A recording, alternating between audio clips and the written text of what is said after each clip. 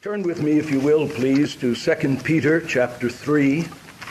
This will be one of the passages to which reference will be made in the opening up of the Scriptures this morning. 2 Peter chapter 3. And I shall read in your hearing the first 13 verses.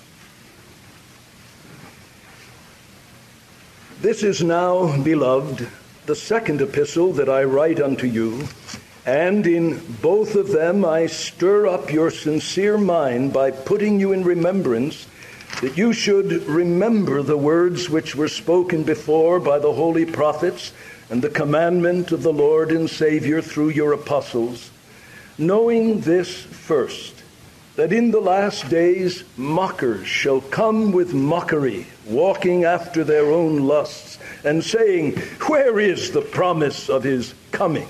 For from the day that the fathers fell asleep, all things continue as they were from the beginning of the creation. For this they willfully forget, that there were heavens from of old, and an earth compacted out of water and amidst water by the word of God, by which means the world that then was, being overflowed with water, perished. But the heavens that are now, and the earth, by the same word have been stored up for fire, being reserved against the day of judgment and destruction of ungodly men. But forget not this one thing, beloved, that one day is with the Lord as 1,000 years, and 1,000 years as one day. The Lord is not slack concerning his promise, as some count slackness, but is long-suffering to youward, not wishing that any should perish, but that all should come to repentance.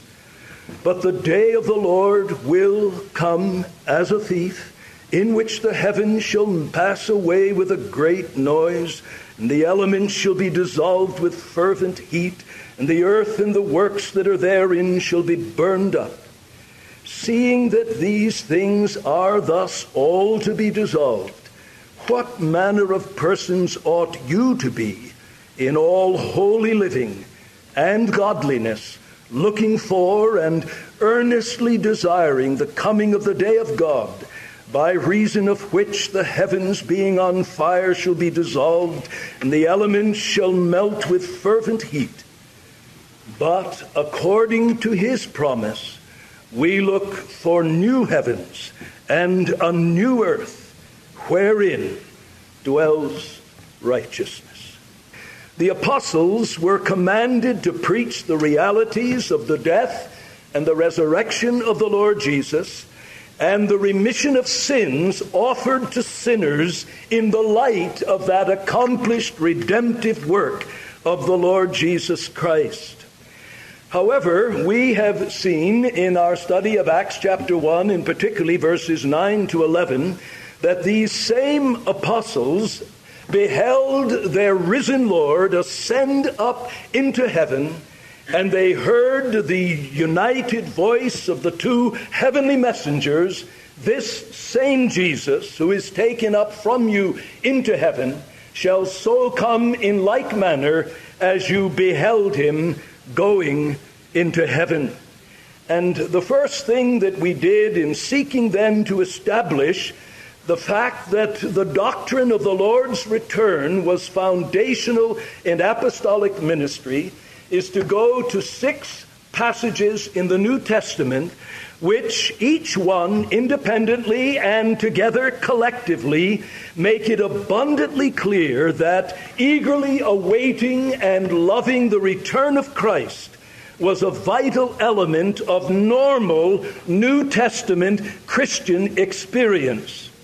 As that experience was molded and shaped by apostolic ministry, as surely as Christ crucified and risen from the dead was an essential element in faith and shaping Christian experience, so likewise the fact that the one who died and rose would come again, physically, visibly, in power and in glory at the end of the age was such a dominant note in their ministry that when we pull back, as it were, the surface of the belief system and the experience and the whole ethos of apostolic churches, we find that this conviction of the second coming of the Lord Jesus was vital. It was an essential part of their faith system, and their Christian lives were shaped and molded by this eager awaiting and loving the return of the Lord Jesus. Well, having established from those 6 texts that conviction concerning the return of Christ in glory and power was an essential part of normal New Testament Christian experience, I then sought to answer the question, why? Why do true believers who are in a healthy spiritual state, why do they eagerly await and love the return of the Lord Jesus? And I submitted to you that in my understanding of the Scriptures, there are at least 4 parts in the answer to that question. True believers who are in a healthy spiritual state eagerly await and love the return of Christ because they long to experience and to see the completed salvation to which they and the whole creation have been predestined. Secondly, because they long to experience and to see the ultimate defeat of all of the enemies of Christ and of His church. Thirdly, because they long to see the public and universal acknowledgement of the true identity and the official position of our Lord Jesus Christ. And fourthly, because they long to see and to be with the object of their faith and love. Now, in the course of preaching these things in 5 sermons, we've examined many passages dealing with the return of our Lord and the things that will take place at His return. However, before moving on to several messages to highlight the many ways in which the truth of the second coming, I don't use the word the doctrine of the second coming, though it is a doctrine, but it is the truth and the reality of the second coming, brings to bear upon Christians motivational pressure. And if we look at the whole Christian life as a circle, we can demonstrate that from the hub of that circle, going out in spokes, touching every place in that circle, the reality of Christ's return exerts motivational pressure upon the whole circle of Christian life and experience according to the New Testament. One respected commentator has said it is the most dominant reality in motivating the people of God. I will not go that far. I believe the cross is the most dominant, but I'd be prepared to say this takes a close second. That He died for me and rose again is central. That He is coming again in power and in glory is second only to the great truth that He loved me and gave Himself for me, so that even when I remember Him in the way of His appointment, as oft as I eat the bread and drink the cup, I declare the Lord's death, what? Till He come. Cross and crown and clouds are joined together in the thought, concentration, even of the Lord's table. As to the event of the second coming, it is certain to occur. That's the first issue that we want to address. As to the event of the second coming, it is certain to occur. Secondly, as to the place of the second coming in the history of redemption, it is central and climactic. As to the precise time of the second coming, for us, it is imminent, indefinite, and unknowable. As to the results of the second coming, they are manifold and clearly revealed. First of all, then, as to the event of the second coming, it is certain to occur. When I was a little boy, back in the Dark Ages, and I don't know where it originated, I can remember some of the men in my circle of interaction and acquaintance, when they would greet one another, They would say, "Hi, John. Hi, Harry. What do you know for sure?" Instead of saying, "What's up? How you doing?" or some of the current common greetings, I don't know where it came from. But there's something very attractive about that. You see someone say, "Hey, Harry, what do you know for sure?" And Harry or John or Pete would respond. Well, if someone should resurrect that form of greeting and come to you as a Christian and say, "Well, Jim, what do you know for sure?" "Well, Pete, what do you know for sure?" "Well, John, what do you know for sure?" We ought to be able to instinctively respond, "I know for sure that my Lord Jesus Christ is coming again." And unless we are prepared to consign ourselves to the murky, poisonous mists of agnosticism, or plunge ourselves into the black hole of nihilism by rejecting the witness of Scripture, and that's all you have if you reject the witness of Scripture. The murky, poisonous mists of agnosticism, of the deep, dark, black hole of nihilism, in which you'll say the only thing we can know for sure is that for sure we can know nothing.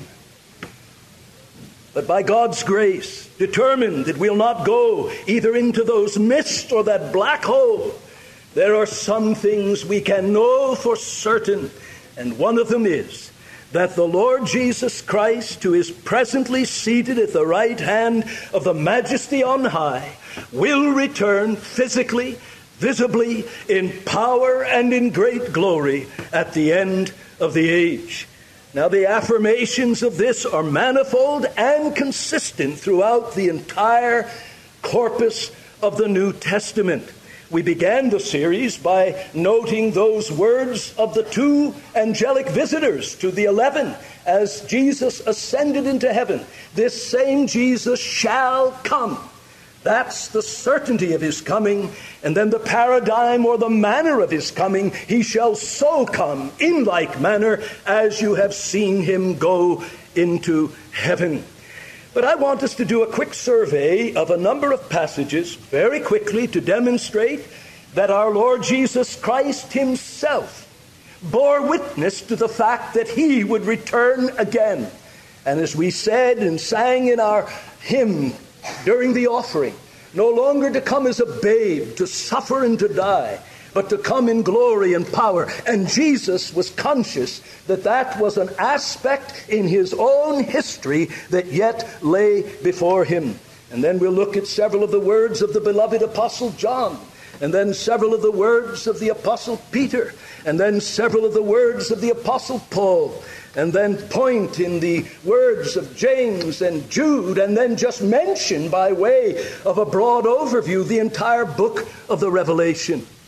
The words of our Lord Jesus himself. Now remember, when we read these words, we are reading the words of him who said, "I am the way, the truth." The one who said, "I do not speak my own words, I speak the words given to me by my Father." Mark chapter 13. This is the chapter in which Mark records what we commonly call the Olivet Discourse. That is, our Lord's teaching in response to the question of the disciples after Jesus had spoken of the dismantling of the temple. And in their minds, they associated that with the end of the Jewish system of things, which surely would be the end of the age. So they ask a question: when are these things going to come to pass? And what will be the sign of your coming and the end of the age? Well, in that setting, our Lord Jesus, in Mark 13 and verse 26, we're breaking right into the midst of this chapter in which the destruction of Jerusalem and the coming again of the Lord Jesus at the end of the age are matters that at times are so closely interwoven that it's difficult to separate them and sort them out. But in this text, it is clear what our Lord is speaking about. Verse 26, "And then they shall see the Son of Man coming in clouds with great power and glory. And then shall he send forth the angels, and shall gather together his elect from the four winds, from the uttermost part of the earth to the uttermost part of heaven." Here Jesus using that designation that he most frequently uses concerning himself, Son of Man, that messianic figure spoken of particularly in the book of Daniel, that one who receives a kingdom from the glorious and enthroned God. Jesus says, they shall see the Son of Man coming in clouds with great power and glory. That is, he will come in the unveiled expression and majesty of his identity in terms of his messianic function and his person as God. He comes enveloped in the Shekinah because he is the Shekinah of God. We beheld his glory, glory as of the only begotten of the Father, full of grace and truth. Similarly in Matthew 25. Matthew chapter 25. After the Olivet Discourse is recorded by Matthew, then there is the record of some very searching parables that we will consider when we get into the area of how the second coming is to motivate the people of God.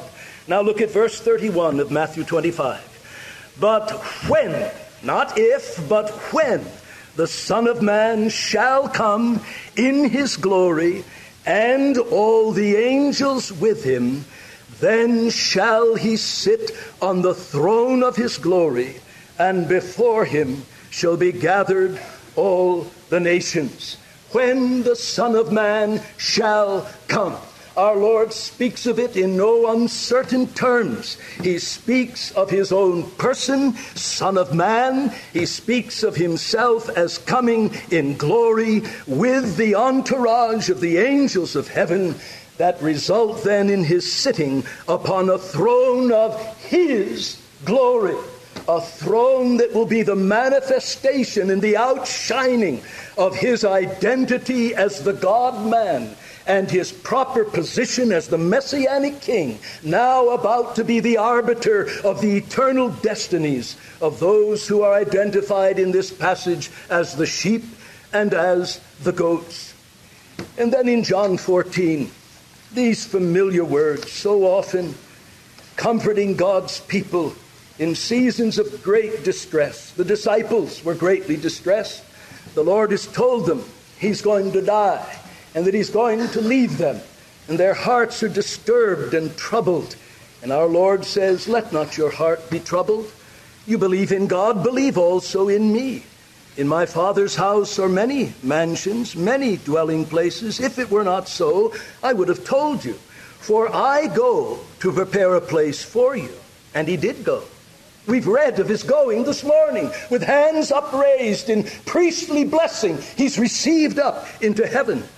And if I go and prepare a place for you, I come again and will receive you unto myself, that where I am, there you may be also.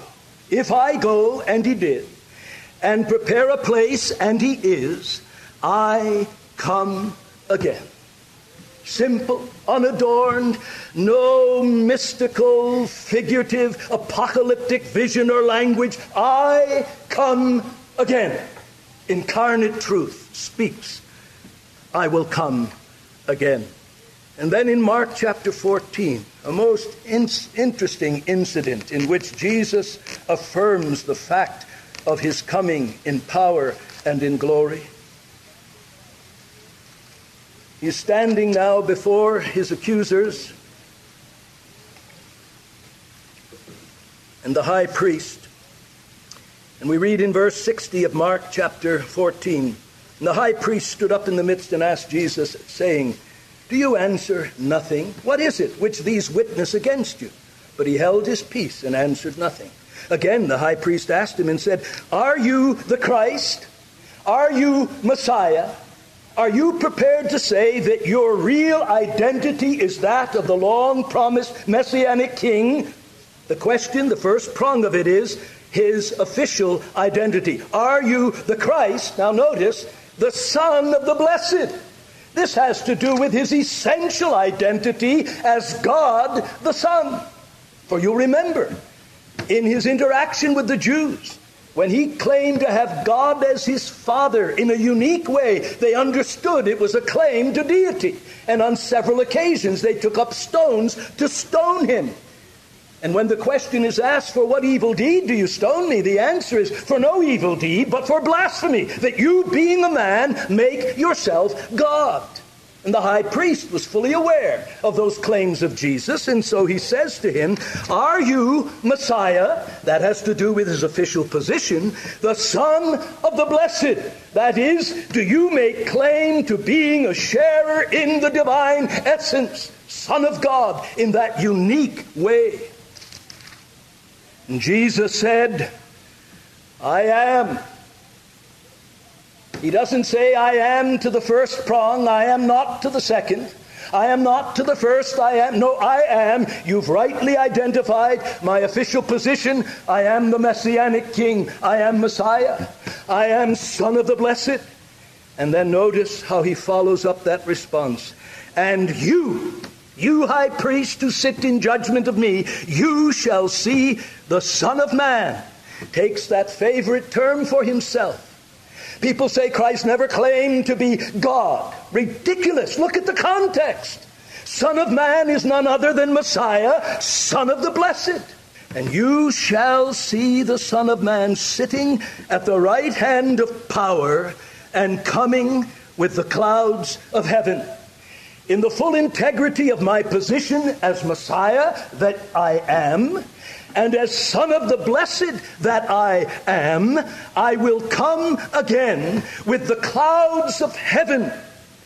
Verse 63, and the high priest rent his clothes and said, what further need have we of witnesses? You have heard the blasphemy. What do you think?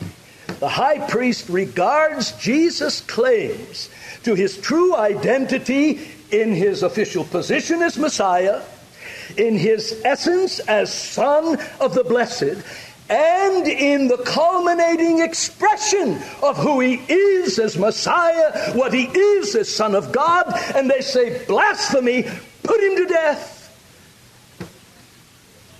And we read that some began to spit on him, to cover his face, to buffet him and say to him, prophesy. And the officers received him with the blows of their hands. It is right to say it was Jesus' affirmation of his commitment to come again in his full messianic identity and function as Son of the Blessed that was the final straw for which he was taken out and brutally murdered.